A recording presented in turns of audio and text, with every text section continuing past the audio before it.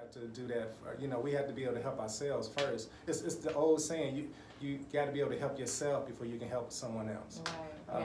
Yeah. That's what I was gonna say. It feels like it has to be an individual work first, because mentally we're everywhere. I call it PTSS, post-traumatic slavery syndrome. And it's a real thing. Your DNA cells has memory. Yeah. So of course we act accordingly. Some of us are still in survival mode. So you're not even living, you're surviving.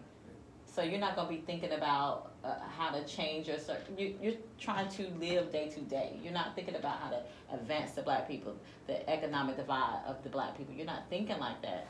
So it's just like, it's so much for us. It's almost kind of just like, okay.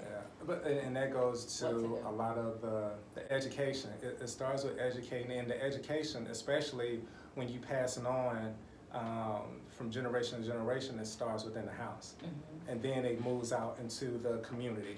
Right. And there was a time when we were still segregated. We had more of that. Mm-hmm. We held on to our beliefs. Yeah. We held on to what it was that made us strong and empowered. Mm-hmm. But then we start moving into, let's integrate, let's do this, let's do that, which again, that could have been something later on to do once we continue to establish ourselves as a force here. If you look in, I think we talked about this on other podcasts, any immigrant that comes over here, they build their own communities.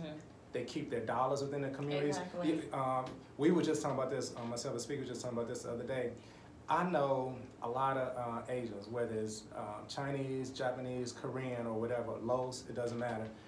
The majority, I want to say a good 80%, if not higher, they make sure what they purchase, what they eat, everything is all of theirs, coming from their country, where there's the cars that are manufactured in their country, that's all they drive, whether it's the food, they only go to the restaurants that are owned by them, so that money stays, again, with them, where we don't have any of that. No. We're all over the place. We're all about, we are the driving force for purchases in this country. Yeah. $1 trillion, or more than $1 trillion. That's the start. I mean, that should be on the agenda. If we take that away and focus on us, we would be very powerful. We do, because we got them. I know people who live check to check wearing Gucci sandals. Oh yeah, most definitely. And I'm like, come on. Yeah, I mean, but they struggling to pay their rent, but or they got that high-end dollar vehicle sitting outside. But that's the first thing. It's all about the way you look for our people. You don't have. You could go home to filth. You know what I'm saying? Nobody's seeing, but it's all about when you leave outside the household. That character that you put on, make you feel good. Put on the name brands. Driving the best car, because you're trying to make yourself feel better, because you're naturally feeling oppressed. I think that's the emotion that a lot of black people feel. So they use items and material things to make them feel like more than what they really feel like. Right. And so it's really an addiction. Yeah. I see more black people with name brand stuff on, and I'm just like, that money is not going nowhere back into the community. Yeah. Like, it's what is it, a day? I think one day. Yeah. 1 day. So for everyone, the black dollar stays in our community for one day. We are the lowest. Nobody else has that issue. Yeah. 1 day, as soon as we make our money, we spend it with someone else. We don't go to the shops in our neighborhoods. We don't go to the restaurants in the neighborhoods that are black owned. We don't do that. We go, as soon as we get that paycheck, we go outside.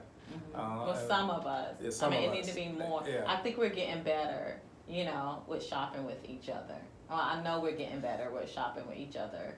And I feel like that's through social media, because it's easier to find out different people that have different products. Right. Yeah. So now access. Right.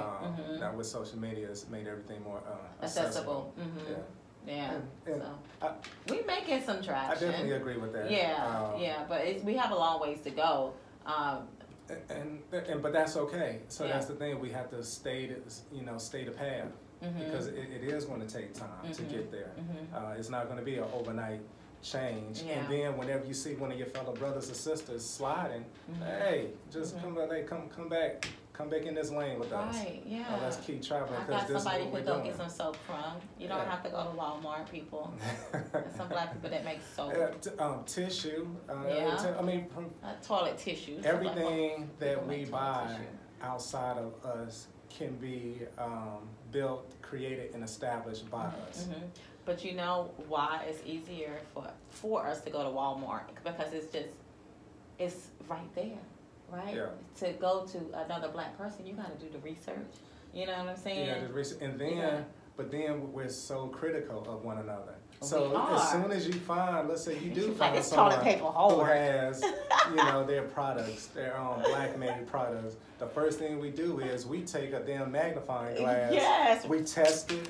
We look at it. We doing all types of shit with it to Because make the white sure man that the white man toilet tissue is soft. And the thing, and pay attention to that. What standard are we using? We're using the white man standard. We're using our oppressor standard. That's what we're using for that. And again, we don't have to.